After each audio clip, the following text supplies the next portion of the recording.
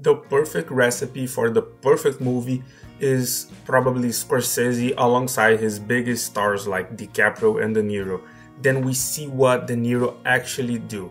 It's slapping DiCaprio's ass in the movie in a way of like saying, I am Scorsese's best friend, not you.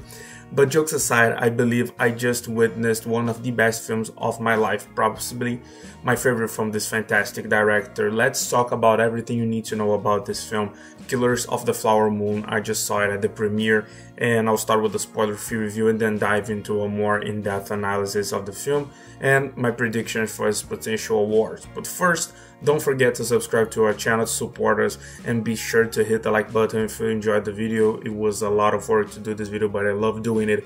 And let's go with this video.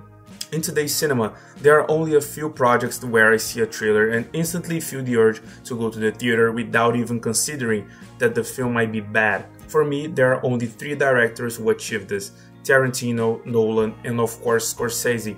Not only is he the director of my favorite film of all time, The Wolf of Wall Street, but he's also behind fantastic movies that redefine the genres they delve into. If you ask me to define a Scorsese film, I would say it's a movie that deeply engages you in the story, delivers outstanding performances from the actors, and in the case of DiCaprio, he consistently shines under Scorsese's mentorship. Scorsese is a master at crafting gangster films, and classics like Goodfellas, The Irishman, and Gangs of New York showcase his prowess in directing and acting. Even though his new film isn't directly about gangsters, the genre's influence is evident throughout the whole movie. For those unfamiliar with the story, Killers of the Flower Moon is based on a true story from the early 20th century in the United States. It revolves around the Osage people, an indigenous group that owned valuable land with oil reserves, making them incredibly wealthy. The films explore the conflicts between the Osage, their land, and the encroachment of white settlers, resulting in a series of gruesome murders. I won't give away any spoilers in this section, so I'll be more precise in my analysis. In my opinion, the film is nearly perfect. It's adamantly long, with a runtime of around 3 hours and 20 minutes, but I was glued to the screen the entire time. The story is expertly narrated, the actors' performances are incredible, and Leonardo DiCaprio delivers a performance that arguably it's one of the best of his career, with a strong potential for an Oscar win, and I will talk about the Oscars in the end of the video.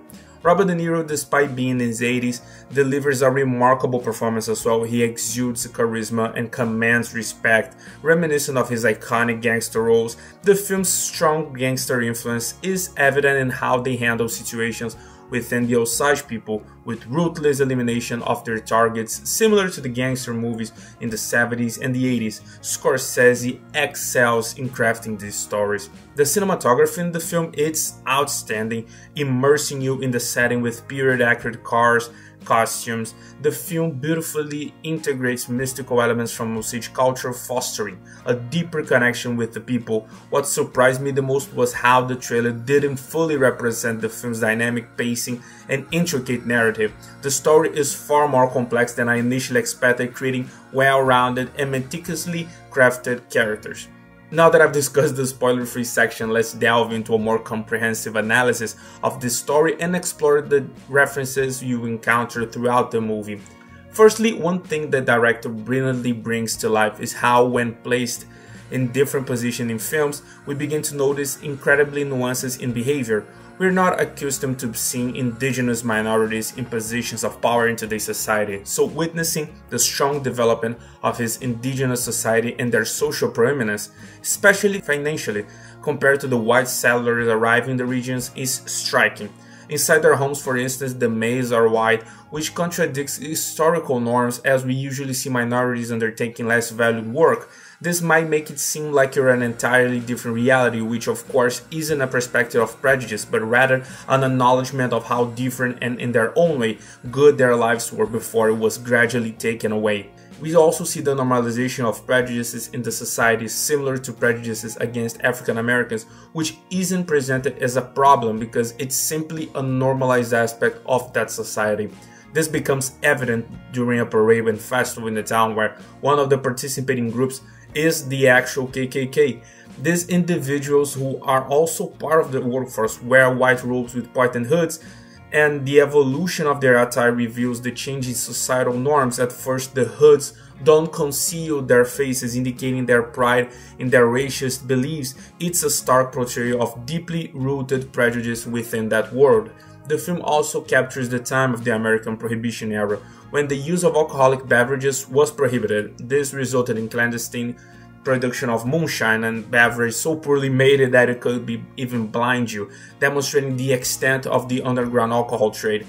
I previously mentioned how the film echoes elements of the gangster genre. The murders committed in the society are reminiscent of the way mobsters would eliminate their enemies. They either killed in broad daylight and or left the bodies openly on display without fear of being identified. External individuals brought in by indigenous people to resolve their issues were either threatened or murdered to prevent the discussion of these indigenous deaths. What also made it easier for those people to die was the fragile state of their health.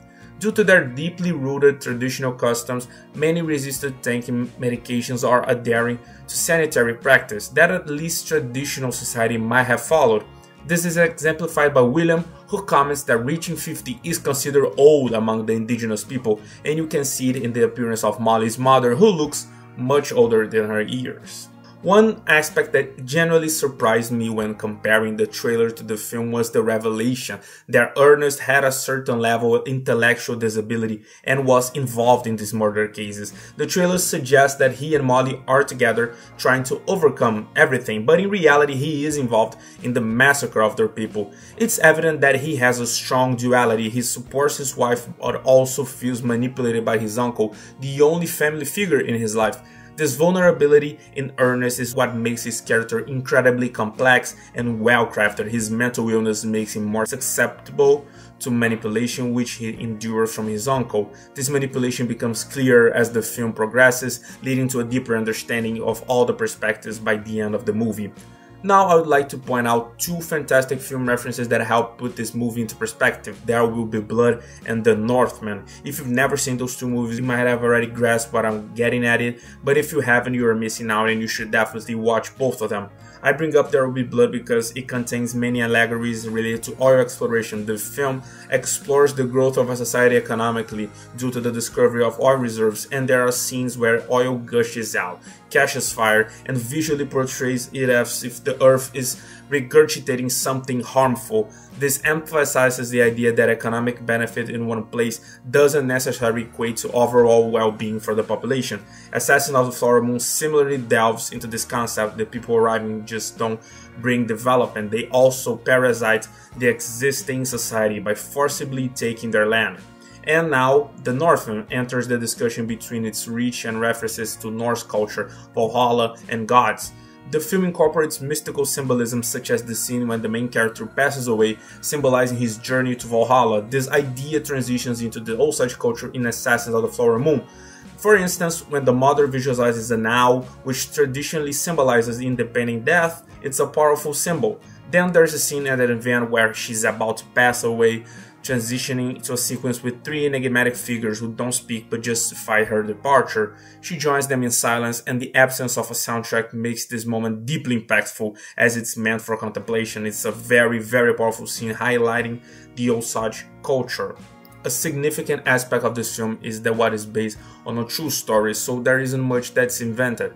The ending is not forgiving to Ernest. While he did have his mental disabilities, he's aware to a certain extent that he is engaged in inhuman acts, causing the death of innocent people and harming his own family. He goes through a transformation during the story, realizing the impact of his actions. He's not exactly a hero or a villain, but falls more towards the latter, and that's what Scorcese likes to work. He doesn't like to go with other hero appearances or villains. He likes to work in this gray area of familiarity.